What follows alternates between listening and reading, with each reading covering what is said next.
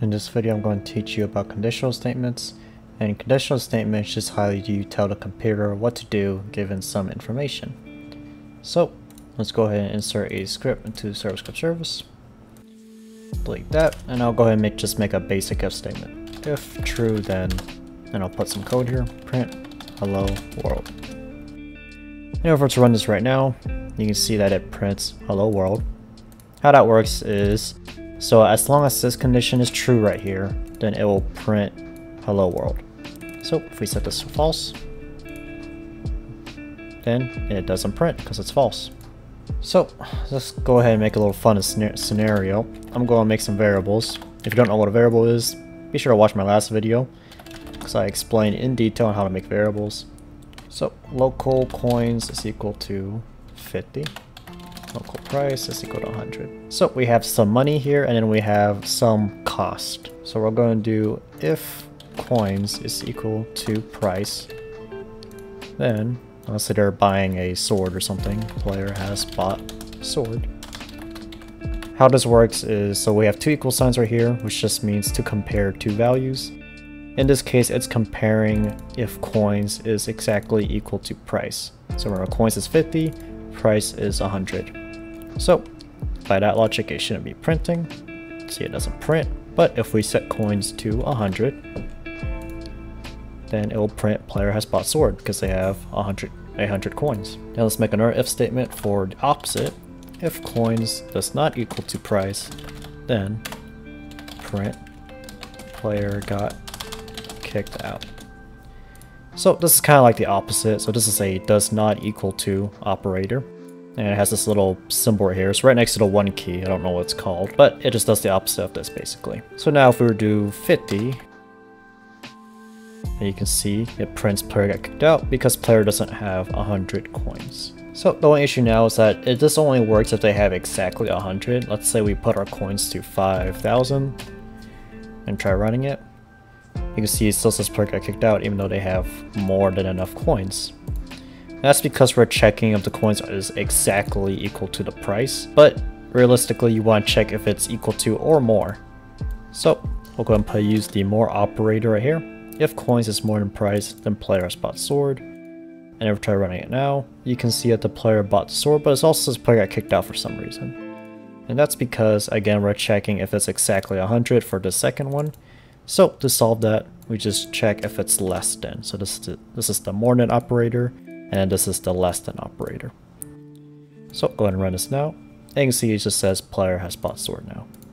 And if we try to do 50, see it says player got kicked out. And let's say we did 100, so now we have exactly the same amount. You can see it doesn't print. That's because we're only checking if it's more than. We need to check if it's more than or equal to. So we can just type in an equal sign right after it, and this is the more than or equal to operator. And now if we were to try running it, it will print player has bought sword. So even though both of these code is functional, they're not the most efficient as it can be. So we can optimize this by using something called an Elseif statement. So let's just get rid of this. I'm going to make a little line right here and type in else if coins is less than price, then and print that. So this is pretty similar to what we had earlier, except now it's all in this one thing right here, and it's using an else if instead of a if. So go and run this, and see it says player has bought sword, and then just go ahead and set this a little lower, 99. And then player got kicked out. So Elseif is generally better because it's a lot more clean to look at, and it only runs once. And it also is a little bit more performant because of how an Elseif works is this only checks if this condition is false. If this condition is true, it doesn't bother checking this condition at all because there's no point. So let's go ahead and make another variable. Let's call this one status. I'm gonna set to commenter. So now we can do if coins is more than equal to price, and let's say, actually I'll set this to king, else if status is equal to king, then. So this is how we do multiple conditions. So now we can say if the status is equal to king, then they can also get the sword without having to pay for it. So if we're to run this now, and let's say we just have 0 money, it will print player spot sword because our status is king. If we did commoner and try to run this, player gets kicked out. So it's looking pretty good, but if you notice there are two lines that are exactly the same, so this line and this line right here are exactly the same. You usually want to avoid a duplicate code like this. To optimize this, we can use the OR keyword. So I'll go ahead and get rid of this. And we'll type in OR status is equal to king. So this works exactly the same as before. How an OR keyword works is either condition has to be true in order for the code to run. So either they have to have enough money or they have to be a king. Right now we have no money and we're at commoner, so for it to run this, we got kicked out. And let's say we have enough money, so 200. Then we bought the sword. But let's say we don't have any money, but our status is king. Then we still get the sword. So it works exactly like the same, the last thing I wrote, except it is a bit cleaner because now we don't have two of these. And we can accomplish that by using the OR keyword. And then there's another keyword called AND. So let's say in order to buy the sword, you have to at least be a citizen, like so. So now in order to buy the sword, you have to have more than enough money and you have to be a citizen.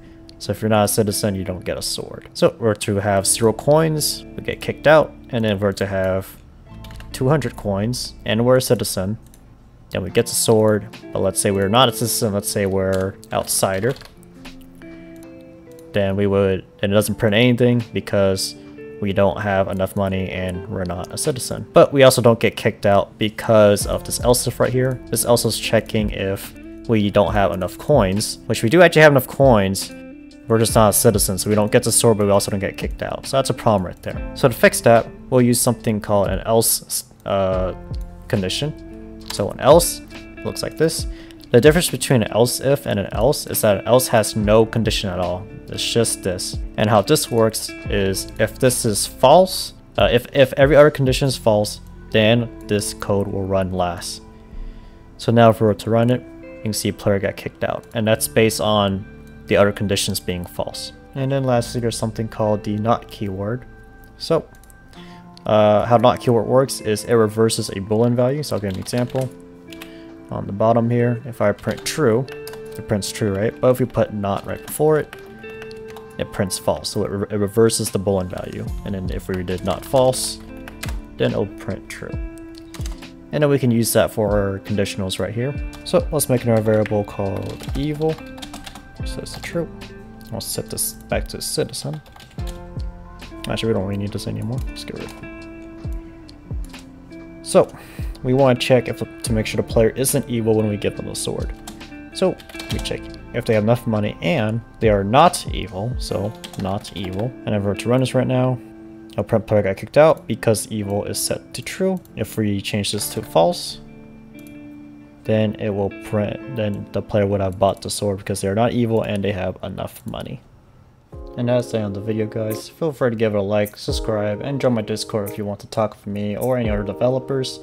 And also comment down below if you want any other tutorials.